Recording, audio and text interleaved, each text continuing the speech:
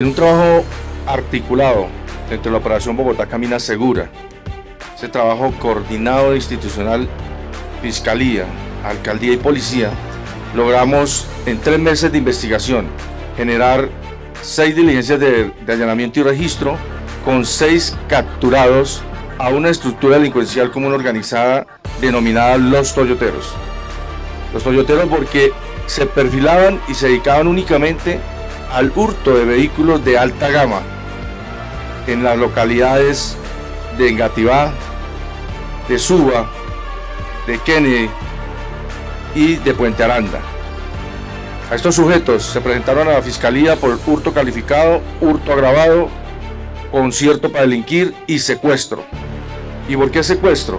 Porque en algunos de estos vehículos habían personas, especialmente menores de edad, y cuando se hurtaban los vehículos se llevaban también estos menores y posteriormente los dejaban en algún lugar. Dentro de estas actividades, el juez de control de garantías les determinó medida de aseguramiento intramural a los 6 delincuentes que están aquí al respaldo. El modus operandi de ello era perfilar, y en este vehículo que se movilizaban en este tipo de taxi, sobre todo entre las horas de las 8, 9, 10, 11 de la noche, en los sectores residenciales, al momento de guardar en los garajes estas camionetas, intimidaban con armas de fuego y les hurtaban sus pertenencias, además se llevaban los vehículos. Dentro de estas actividades que estamos generando nosotros con un grupo especial que sacamos de antiatracos,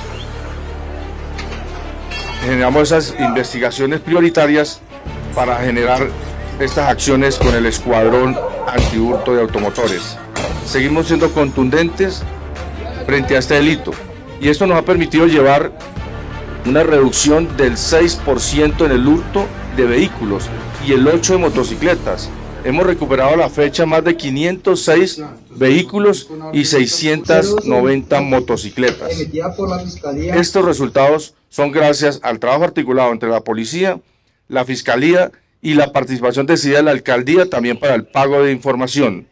Y es aquí donde invitamos a la ciudadanía en general que sigan denunciando, que nos sigan aportando estas evidencias fílmicas, esos testimonios para poder ser asertivos en el momento de las capturas y poner estos delitos.